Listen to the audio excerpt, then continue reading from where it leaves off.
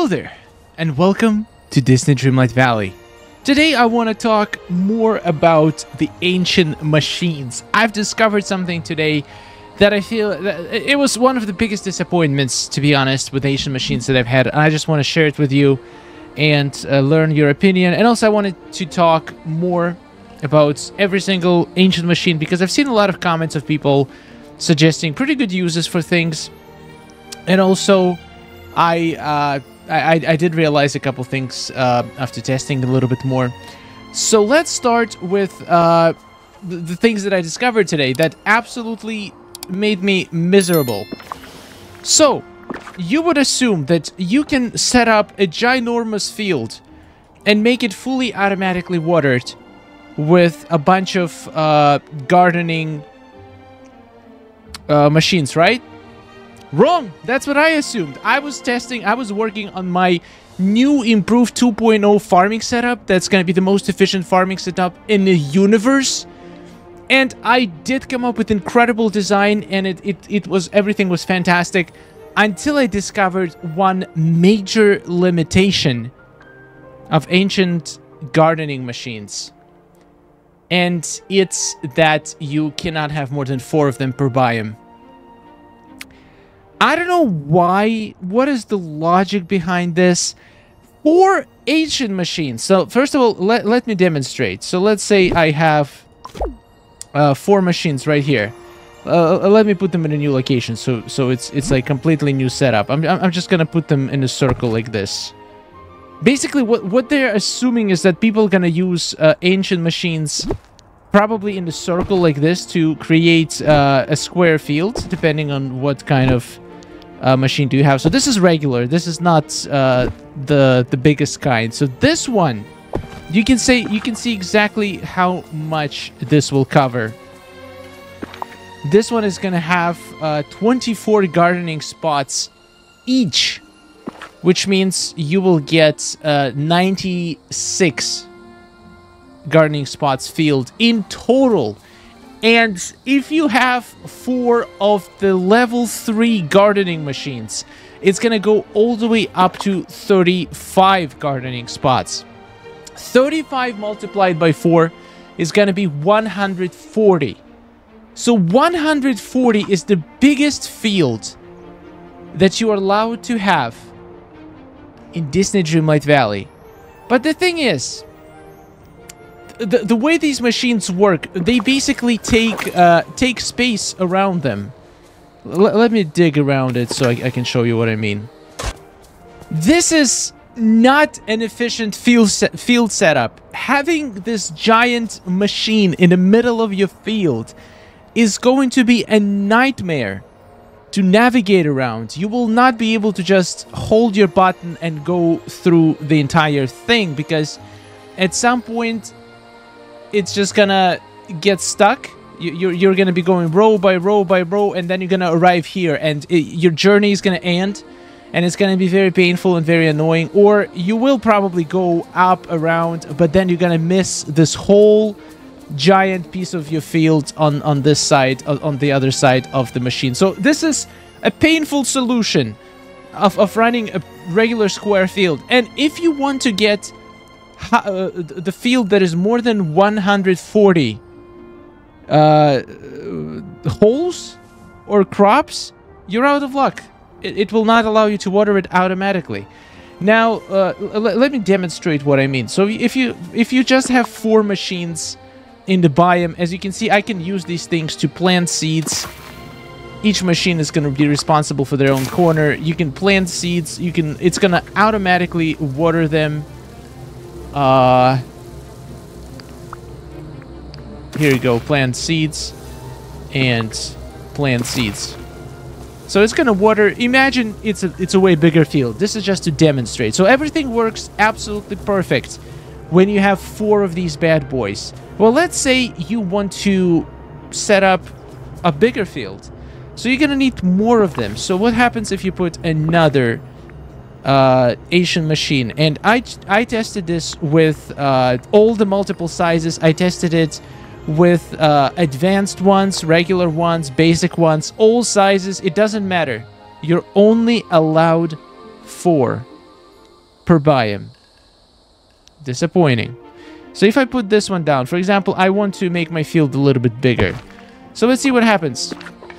Let's go to this machine.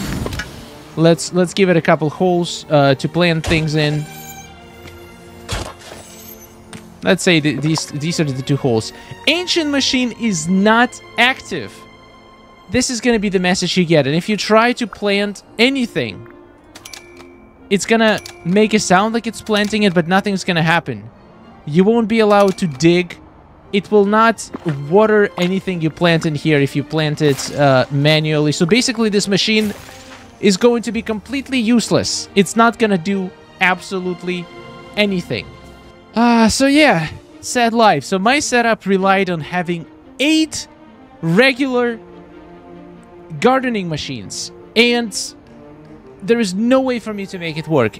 You could make it work. In order for you to make it work, you would have to plant first half of your field, and then you would have to go into the furniture mode and just remove, for example, if I had another setup with 4 machines, I would just remove one.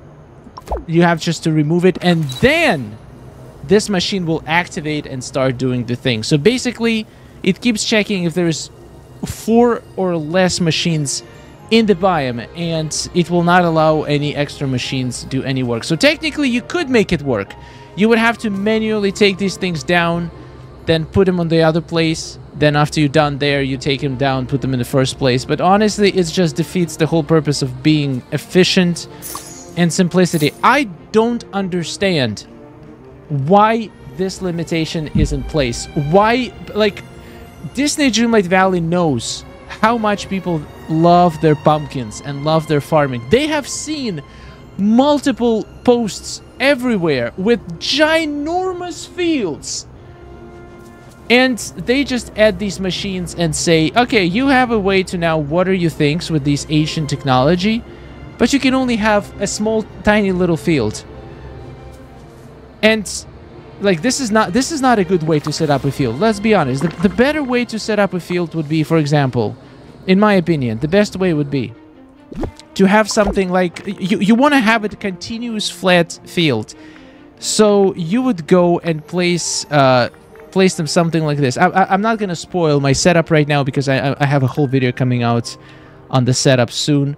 But it would probably look something like this. You would put 2 together, and then, for example, you put 2 together on the other side.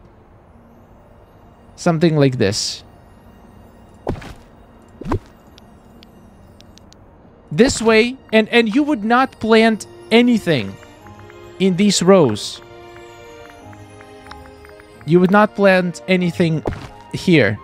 You would only plant things in the front row. So this way, you're sacrificing 1 row of watering, which I thought was totally fine, because you could still place like 8 of these. So you could have a pretty wide field, and you could have 2 of these, and then 2 more to the side, and you have a nicely sized field. No, you are not going to be able to do that. And because this is basically all you can have. This little tiny area, this is the biggest field you're allowed to have. It's going to be a little bit bigger if you use the highest size level 3 gardening machines, but still, it's been extremely disappointing. I was so hyped to test out my new efficient farming setup, and ain't nothing efficient about it because I cannot water everything at the same time. I'm very sad about that.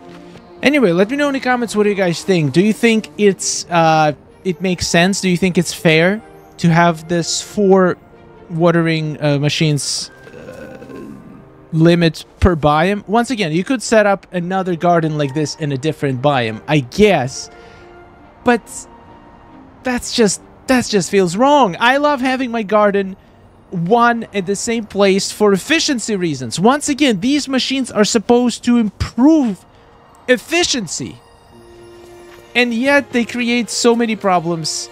Probably for most of the people, is they're gonna have bigger gardens that these things will allow you to have fully watered. I guess it's still nice. You can have maybe half of your garden watered, but I feel like it takes the same amount of time to water the field than to go into furniture mode and move things around. It's just It's just not efficient whatsoever.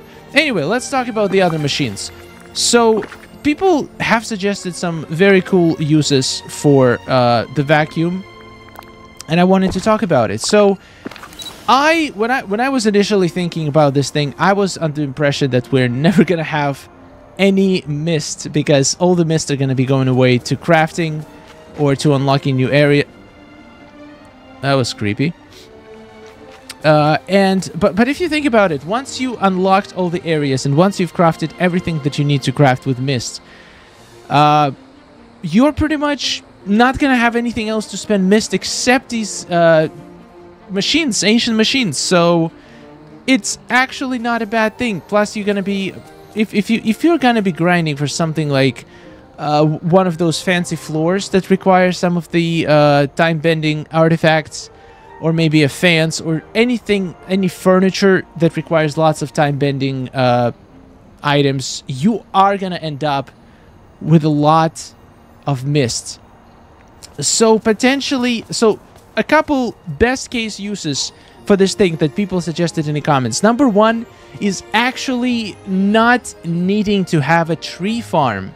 As you know, it's very popular. People set up a tree farm in their biome. So basically, they're only allowed to have 4 trees in the entire biome, and they have to be in the same place. And usually, it looks pretty ugly and doesn't allow you to decorate the biome. And with this thing, you could have your trees anywhere you want, and you could have closed off areas with the trees. And if something falls down, you could just come here, just select what do you want to pick up. And wow, I have a lot of garbage. Oh my god, 3,000. No, I'm not paying 3,000 for that. I'm not crazy. But just an ability to select your wood, if you need wood, without needing to just go around and pick it up or have a dedicated area set up for it, I think it's going to be worth it. You're only paying how much? There's 20 pieces of wood in each biome, so you're paying 200 mist. Maybe a couple times a day, if you're in a wood accumulation cycle. So yeah, that is totally worth it. Sometimes you would need spices too, if you don't want to manually just run around and collect them, or you just want to remove all the night thorns. So I did see some proof that you can actually get memories from night thorns. So if night thorn that you're removing would generate a memory, you're gonna get the memory. So that is good to know. So you're not gonna be missing out on any memories. However, it seems like you will be missing out on the mini game. So you will be missing out on the gold chests, which, if I'm being honest, completely worthless. The only use for those gold chests is to refresh the red chest reward from your dream snap. Other than that, most of the time you're going to get coins from it anyway. Whatever times you're going to get a furniture pouch, you're most likely not going to get anything great from it anyway. So this thing could be very, very useful. I still don't think it's the best Asian machine. I've seen a lot of people saying it's the best one. It does have some uses, but I still think the gardener is the better one. However, now honestly, it lost a couple of points for the fact that you can only have 4 per biome. I wonder if the other ancient machines have the same rules. You can only have 4 per biome. But even if it is, it doesn't really matter, because you are not going to be using more than 4 of vacuums or cookers. Like, why would you need more than 4 per biome? Let me actually test something. I assume it's per biome. I hope it's not per the entire map, because I haven't actually tested it. Let me test this real quick. So if I put one in Forgotten Lands, let's see. So let's make sure these guys are working, and then we're gonna go see if the one in Forgotten Lands is working. Okay, so these 4 are working. So now let's go check out if the one in the Forgotten Lands is gonna work as well. I mean, I'm assuming so. I think it's the limit is per biome. I'm pretty sure, but let's just confirm. Let's make a hole, and let's try to plant a pineapple in it. Yep, so it works in this biome. But if I move it back to to the Silent Plateau, it's gonna stop working. I don't get it. I don't get it. This is so sad to me. Anyway. Mornings. Yep, tell me about it. Anyway, let's talk about the cooker real quick.